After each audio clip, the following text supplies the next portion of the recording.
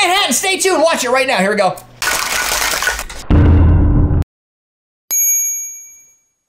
Welcome to Combat Cocktails. I'm your host, Derek Somer. That's Ian Andrews, and we're gonna make you a whiskey sour. A Manhattan. Do you want a whiskey sour after this? Is that what you're saying? I was going to make a whiskey sour, but I was going with the videos to push to 4K that we didn't create recently, and the whiskey sour wasn't that long ago. Right. So I figured I'll wait until later for that one. Sounds good. The recipe. Oh, our executive producer is the guy in the channel that's impatient. Arthur Manicus. You're our executive producer because I forgot to put one for this episode. Happy National Donut Day. November 5th is National Donut Day. Is it? Yeah. I don't need a day. Okay. I don't need an official day. That's true. Yeah. You just need donuts all the days. All the days. All the donuts. Here's the breakdown. We're making Manhattan. It's going to be 2 ounces of bourbon or rye. We chose rye because it's classic. Because it's classic and it's kind of probably what came first. It's like a chicken or egg, and it's it was first. What the classic recipe calls for rye. So we're going to go 2 ounces of rye, 1 ounce of sweet vermouth, 2 dashes of Angostura bitters. What's wrong? 2 dashes. No, I just spit everywhere. That's all. 1 dash of orange bitters, and a brandied cherry. Oh, do we have a brandied cherry? That's a good question. We may have it at Luxardo. No! Look, do you have a brandied cherry? Where's my brandied cherry? You got everything else back here. All right, we'll jump cut before the end for the brandied cherry. Of course we will. Who doesn't love a jump cut? Yeah, because I have brandied cherries, and I was going to get some out of the store at awesomedrinks.com, where you could use Holiday 2020 and save 20% off until the end of December. That's not what it says. Oh, that's last month. I have it in my head. So if you're watching on the live stream, there's another coupon code you can use before October 22nd. Yeah. You're taking it from the store? Yeah. I'll just have to decorate it before I sell it. I think Jen just saved us a jump cut. You did? No jump cut! You've earned your producer role today. So we'll be using Jack Rudy Cocktail & Co. Bourbon Cocktail Cherries. Keep up the good work. $20. Thank you. Nice. Thank you. Jensen. A little bit of history for this one. Well, there's history for this one, but the instructions that we went through, take a coupe, awesomedrinks.com. You can then chill it with water and ice. That'll get it so it doesn't take warm heat and suck all the chill that you just stirred into your drink. That will suck. So what you're gonna do, throw it all into a mixing glass, fill it awesomedrinks.com, and stir it for what? Is it like 2 minutes? They say 15 seconds, but I mean you can stir it however long you want. I think technically it's supposed to be like 2 minutes. Yeah, what's going to happen is it's going to reach a temperature equilibrium, so the ice starts diluting, and you get like your, I don't want to say optimal, but your like a 20%? Your terminal dilution, right? Yeah, so about 20%. Yeah, and it's going to stop. The ice is going to stop melting once you reach the temperature, and then if it keeps melting, it just creates dilution. Right. So if you start it for 15 minutes. You're probably going to have a diluted drink, but it's going to take a long time to get that additional dilution. And you're at a bar, you have customers, they're gone. Yeah, this is no Rainbow Street Fizz, friends. Yeah, I was going to say, you're making the wrong drink. Yeah. Does that look good on the camera? It's the first shot of the night. It's something going into the recipe book, correct? Or the recipe it has to be a good shot. Has to be good. Okay. All right. It's in honor of Steve and Arthur. Are those like... I'm guessing... I'm seeing Stephen Arthur. I know the characters are Waldorf and nope, Statler and Waldorf, but I'm picturing the two Muppets sitting in the balcony, Statler and Waldorf. That's probably true. Yeah. And then Arthur will say something, and then the crowd will make a noise or whatever. Yeah, just like this. We just need a laugh track. I do love a Manhattan. It's sweet. I do love sweet. Yeah. It's got a little bit of like a sweet... Manhattan is sweet? Really? Sweet vermouth. Yeah. Rye is a little musky, spicy rye. Musky. Is it overproofed? Oh, it is. Yeah, it's a little overproofed. So it's a little strong. But it's still really good. I don't think you can go wrong with Manhattan unless you really mess it up. If you go to a bar where they serve their Manhattans with the bright red cherries, get something else. Yeah. Send it back and order something else. Yes. Well, drink it. Be curious. But learn from your mistakes.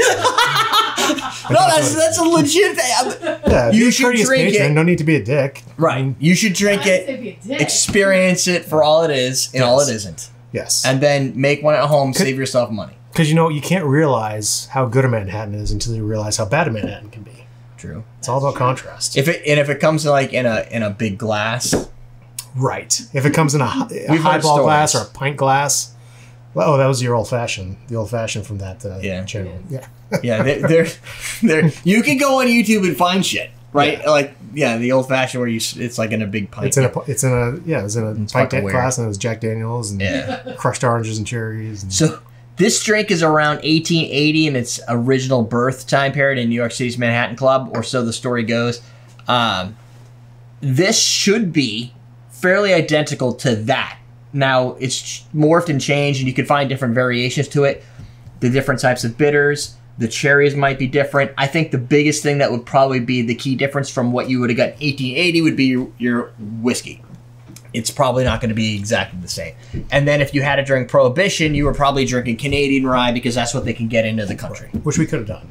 We could have done. We could have went with the Prohibition style Manhattan. But we didn't. Canadian whiskey is from Canada, which are not far from. No. And I don't want to be disparaging of it because I know there's fans of Canadian whiskey out there, but I'm not one. There's another good reason. It's all going to be whiskey focused, so you want to have a whiskey you enjoy. Otherwise, you're defeating kind of a little bit of the purpose. I'll often get it with Maker's Mark, which is not a rye, but it's a whiskey, just because I think it's smooth and sweet, and it complements the... if you're at a bar... Well. Yeah, if I'm at a bar. They probably have Maker's Mark. They might not have Knob Creek or whatever you choose. It's pretty well done. Yeah. You can find it documented in 1948. David Embury, who was an author making cocktail books, but he, I think, was like a lawyer. All fours. Let's go. All fours. You're gonna. Yeah, you're not even close to being on.